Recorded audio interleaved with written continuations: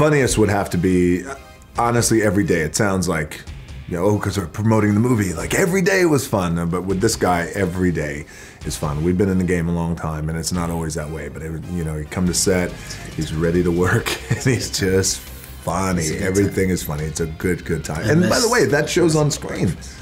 Shows on screen. That's what you Crafty messes up my breakfast, then it's a problem. Then he's an asshole. Then I'm a lot to deal with. Yes, but other than that, if you get his food right, he's happy. If you put don't, the cheese in my eggs?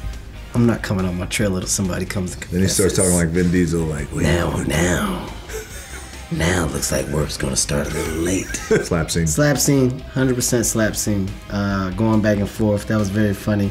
The scene where he breaks his finger and we're in the hallway and we make up. My finger is that way. And we're riffing and we're just bloopering. I'm teasing him about the name The Rock. That was very funny. Yeah. Just to pick a few was unfair. Like you said, every day at work was a fun day.